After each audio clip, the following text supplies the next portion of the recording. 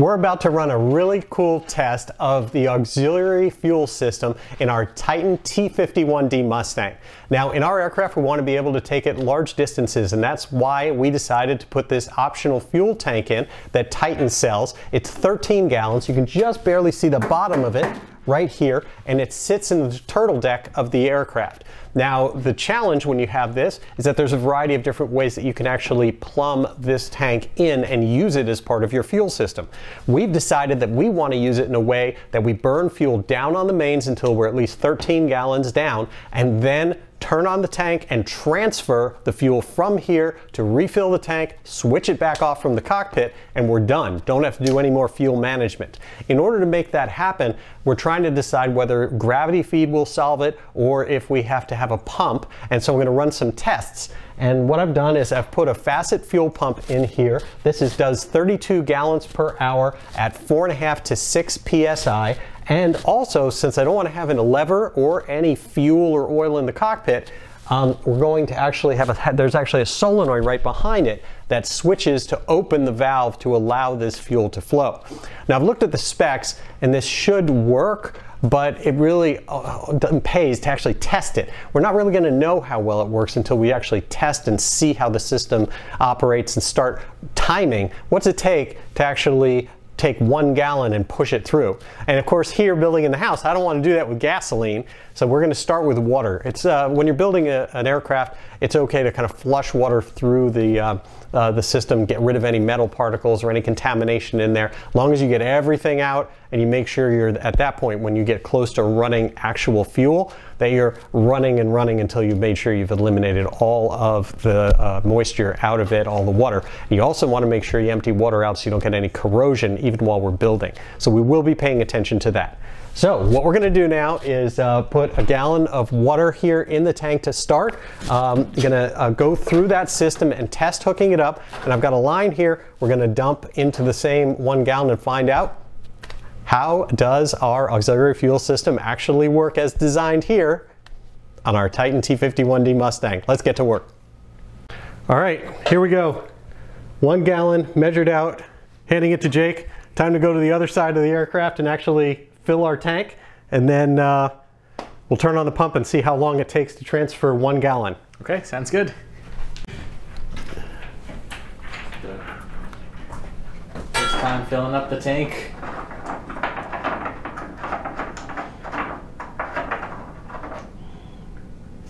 Is our fuel cap?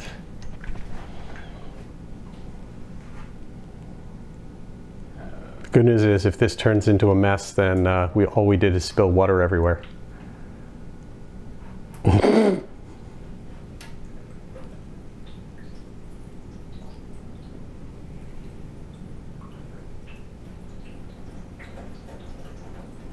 I hear something.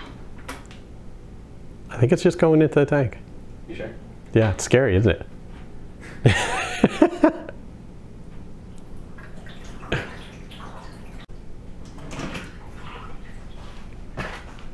Okay.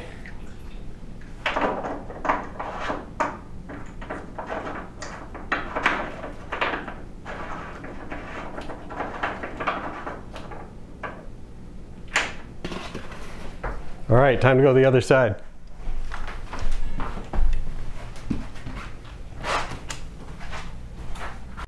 All right, so we're going to run the test right now. Got everything all wired up for the moment of truth. Now, obviously, there's a few things that are not scientific about this. First of all, we're not going through enough hose and line to get all the way to where the main tanks will be.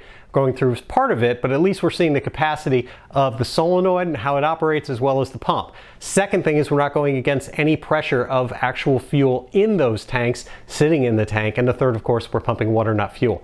But this should be enough to really give us an idea at least of how the system is working. So let's take this, let's get ready, and you tell me, you got to hold this straight up and down, Jake.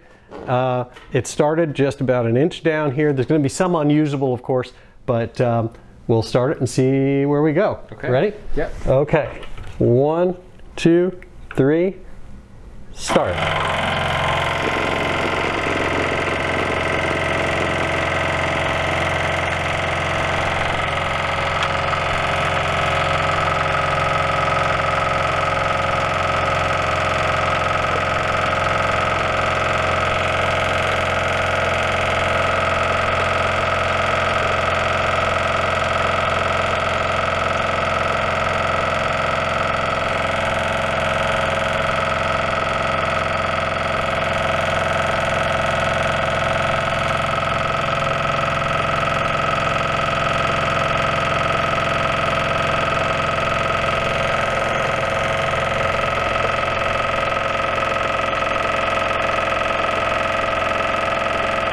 How we doing? You're good.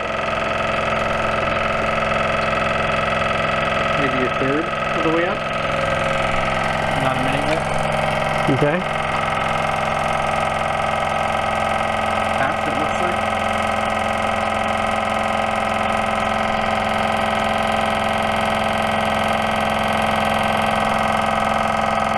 According to the pump specs, it would take about 2 minutes. It looks like. But that might be true.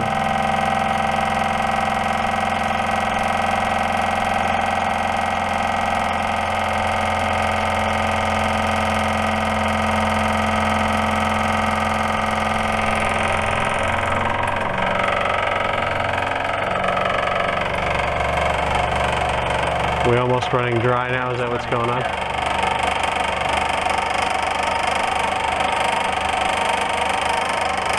Pull it up so you can see what's coming out. Very light. I'll call that it. Okay, we'll call that it then. So I think it started to run dry at the very end because there's a certain amount of unusable that's going to happen in here. And going to be lines, going to be fluid through lines, etc. And that starts to slow down really, really quick. I think I'm going to call it a minute 45. Yeah, minute 45 to a minute 50, I would say. Yeah, to get that through. So a minute 45 a gallon. That's pretty good. That's actually pretty good with some good force on it. Yeah. Okay, so I think that's good enough to validate the system, because at a minute 45, then that means the entire tank, if we do our a little bit of math here, right? So let's say it's going to be 16 gallons times minute 45 a gallon. So 1.75 times the 16. That's a 28-minute total transfer. So that's not too bad. It'd be nice to be a little bit better, but I haven't found a faster pump yet. So we're going to use that as a test and see where we go from there. Till next time, Jeff and Jake here from SocialFlight. We'll see you soon. Be sure to check out socialflight.com and blue skies.